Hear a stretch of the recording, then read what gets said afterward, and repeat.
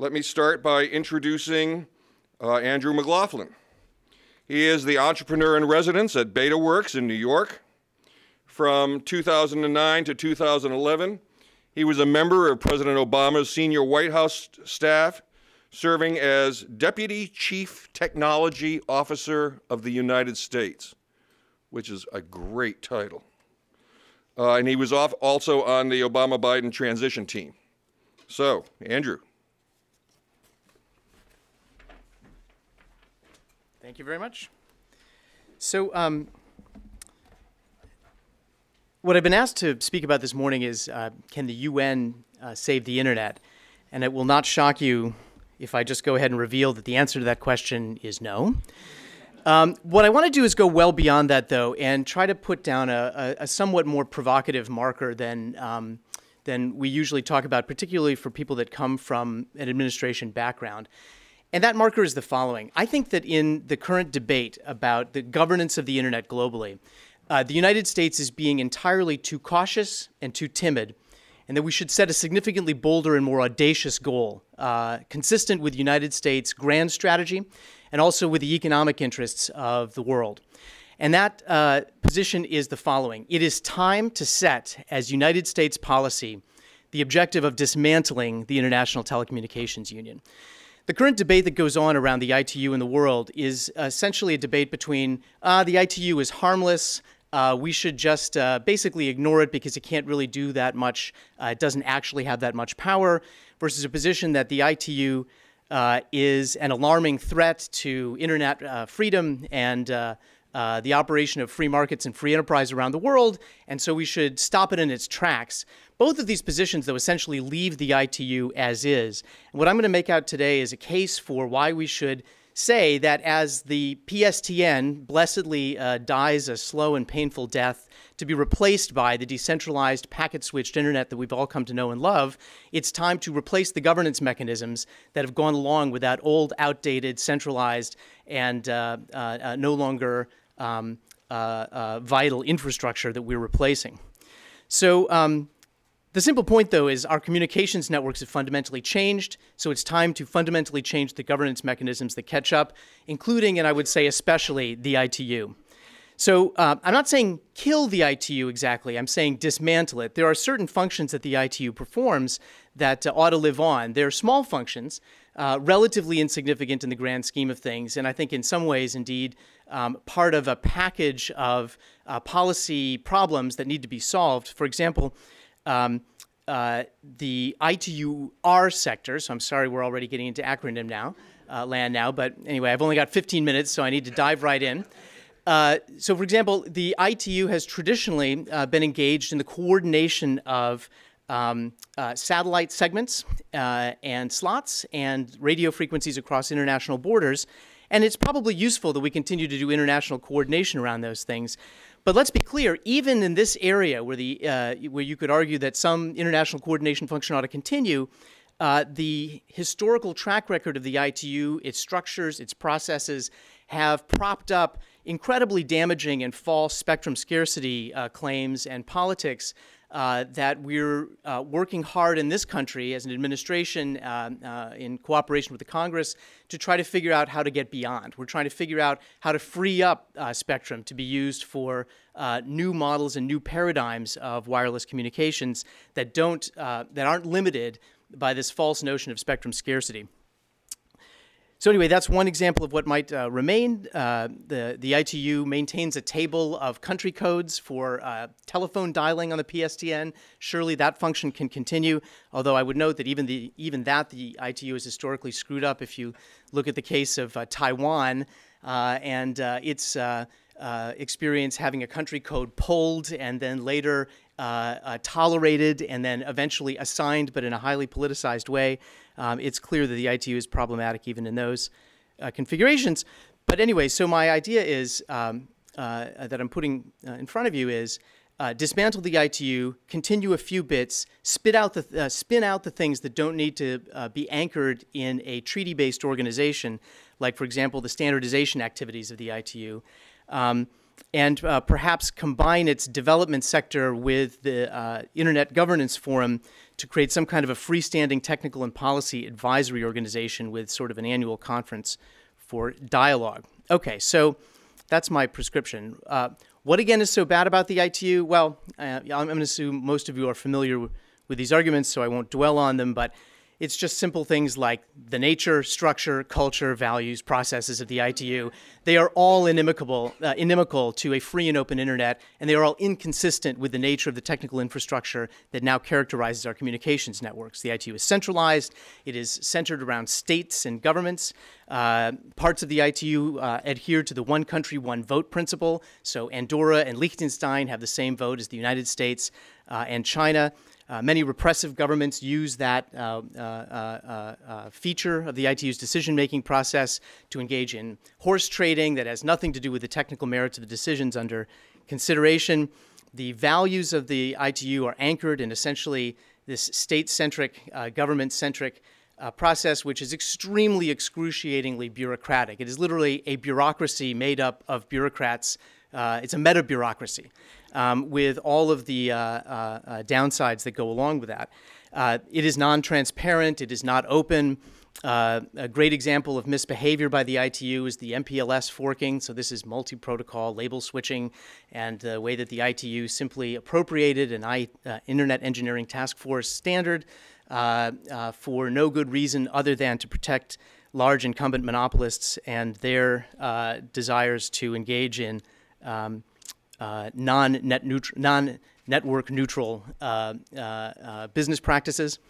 And so, you know, the past and future role of the ITU has traditionally been to foster corruption, monopoly, to facilitate surveillance and censorship. And these are not like sort of alarmist claims. This is the track record of the ITU over the last several decades.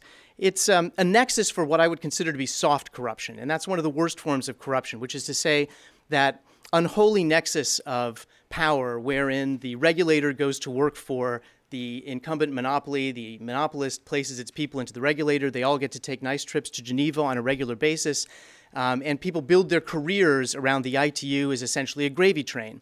And that form of soft corruption is one of the underpinnings that has kept the ITU alive and vital, and is yet another reason why it should be killed off in its current form. So in one sense, you need look no further than the fact that the ITU is the chosen vehicle for regimes for whom the free and open internet is seen as an existential threat. Russia, China, Iran, Uzbekistan, Saudi Arabia, Vietnam, Belarus, Cuba, these are the countries placing their hopes and their ambitions in the vessel of the International Telecommunications Union as the vehicle for governance and regulation of the internet. So into the specifics, we're now in a moment right now where the big annual conference on the International Telecommunications Regulations, the ITRs, is coming up in Dubai. There are many horror shows to be observed in the details of the proposals for new ITRs. Among these are what I'll just reference as the Article 7 and 8 proposals by the UAE, by Russia, by China. These would validate, legitimize, and authorize horrific national practices with regard to surveillance, censorship, privacy, anonymity, and identity. Russia, for example, has proposed an article that would affirm everybody's unlimited right to use international telecommunications networks, except when they're used to interfere in internal affairs, undermine sovereignty, national security, territorial integrity, public safety, or leak sensitive information, all of which they do anyway, but the ITU's mechanisms are being invoked here to try to validate, legitimize, and instantiate these principles in international law, even more so than they are already. Under the guise of fighting cybercrime, protecting national security, guarding somehow against cyber war, protecting children, fighting fraud, protecting user identity and authentication on the internet, these kinds of repressive regimes seeking to terminate the potential of the internet to drive political change within their own borders are looking to the ITU for legitimacy, and it should be denied. By the way, this is a horror show in the ITR, some of the horror shows in the ITR process. The constitution of the ITU itself, though, already does a lot of this stuff. there is an explicit right, for example, in the ITU's constitution to block telecommunications that, quote, may appear, unquote, to be dangerous to state security, public order, or public decency. These are all inconsistent with the kind of world we want to live in, with the kind of communications networks that we want to have. So let me say a couple words about some of the geopolitical considerations around this. So first of all, is this anti-UN? And I often hear this from, sort of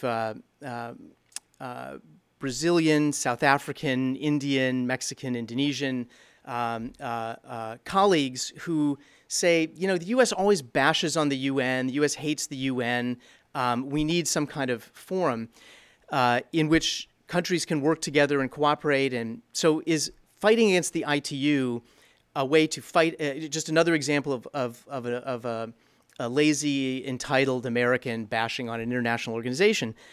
And I think we have to recast the geopolitics around this and understand that the ITU is the enemy not of the governments of those places. It is the enemy of the internet users and individual people that live in those countries. This is a fight between individuals empowered by the internet and the monopolists, the incumbents, and the governments whose interests are opposed to them.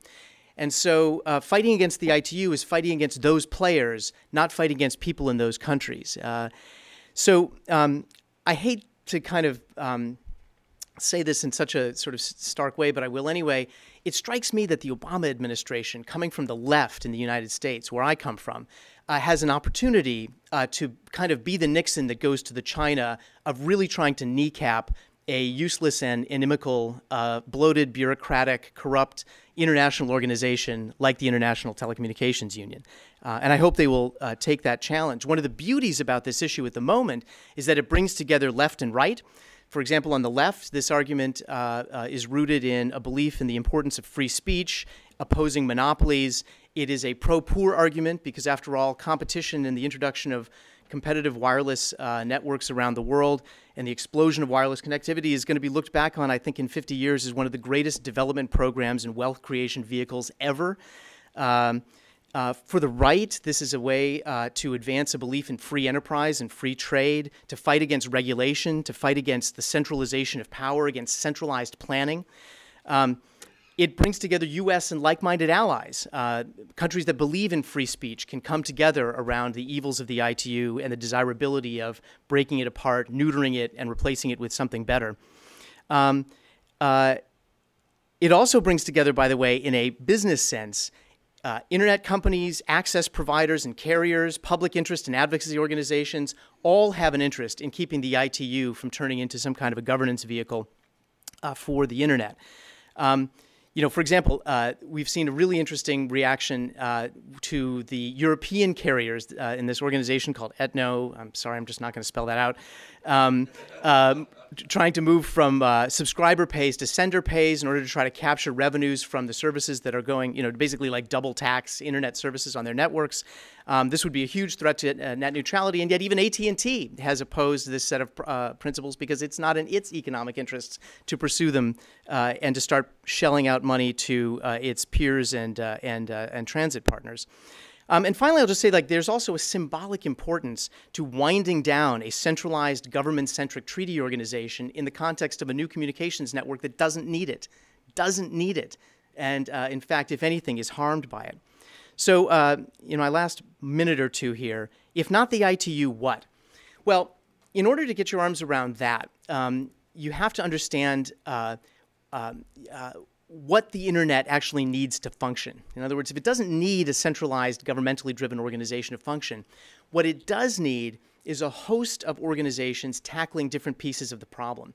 And the best way that I can sort of summarize this is if you watch the cybersecurity debates that are taking place in Congress, what they typically get wrong is the idea that you need to have centralization of flows of information, centralization of decision-making around cybersecurity, centralization of expertise. And in fact, the way that the internet stays secure is by a vast multiplicity of constant ongoing conversations. Security on the internet is conversations. And governance of the internet globally is conversations. It's conversations about best practices, conversations about how to use the internet, conversations about what new services entrepreneurs should be developing, how businesses relate to each other. Those kinds of conversations are what make the internet hum. It's how the internet standards were built. It's how the internet network has been coordinated for decades now. And it is what should, as a model, replace this notion of the ITU. So let me say a couple of things at the very end here. What could the U.S. government do in the short term to try to make this a reality? Well, first of all, the U.S. government should commit itself to dismantling the ITU, and to do so publicly, and to say it's going to be a long-term project, it won't happen overnight, but we need to wind it down.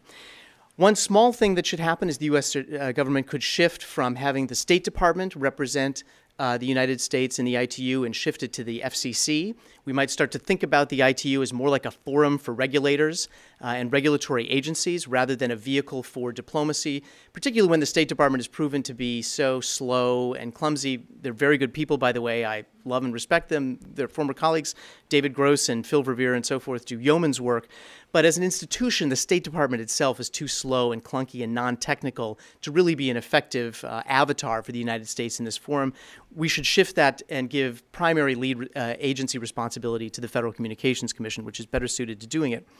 Second, we should start to squeeze the budget of the ITU much more aggressively. There should be ruthless budget scrutiny, transparency, and accountability. The ITU spends vast amounts of money on Lord knows what. Its bureaucracy is as bloated and useless as they come.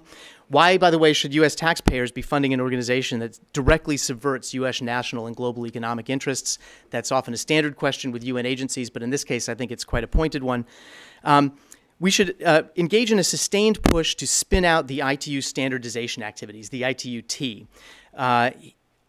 The ITU-T should join the IETF, ETSI, IEEE, 3GPP, the Broadband Forum, and other standards organizations that live or die according to whether the work that they do is useful. If the work they do is useful, industry will support it. If it's not useful, industry will not and won't be adopted. And anchoring its standards activities in a treaty organizations where governments ultimately have decision-making power makes no sense. Finally, we should I think the United States Senate should be prepared to reject any new treaty language coming out of the ITRs that fails to shrink, not just keep in place, but fails to shrink the scope and role of the ITU. Even if the administration comes back with a not too terrible, could have been worse set of ITRs, the Senate should seriously consider rejecting them. They should not accept any references to the internet in the ITRs, any references to cyber anything, any references to spam, et cetera, the things which are directly related to the internet as opposed to the telecommunications infrastructure that it rides on top of. And my final contention is if the U.S. and a number of countries reject new internet-hostile ITRs, it could dramatically accelerate the neutering and dismantling of the ITU that I think should be the formal objective of the United States to pursue over the coming decades. Thank you very much.